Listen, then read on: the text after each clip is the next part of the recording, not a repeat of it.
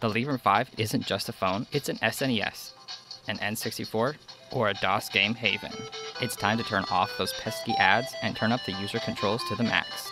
From DOS emulation, all the way up to PSP. Of course, the Librem 5 can also emulate older platforms. Multiple Arcade Machine Emulator has an impressive list of supported platforms. Just to name a few, Apple II and Game Boy Color are a few examples that work well. While not yet optimized for touch, RetroArch is easily installable on PureOS and works well with a keyboard.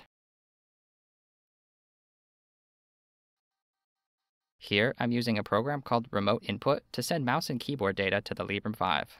This is a great way to use your mouse and keyboard from other Librem devices to control your Librem 5. Bluetooth controllers also work and can make the experience very immersive.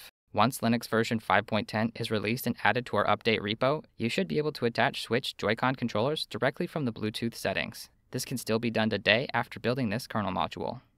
The homebrew scene for these old platforms is worth checking out if you're looking for a new retro gaming experience. While the Librem 5 is a phone, it's also a general-purpose desktop computer in your pocket, enabling you to run a wide range of software, whether that's a messaging app, a web browser, or a retro game.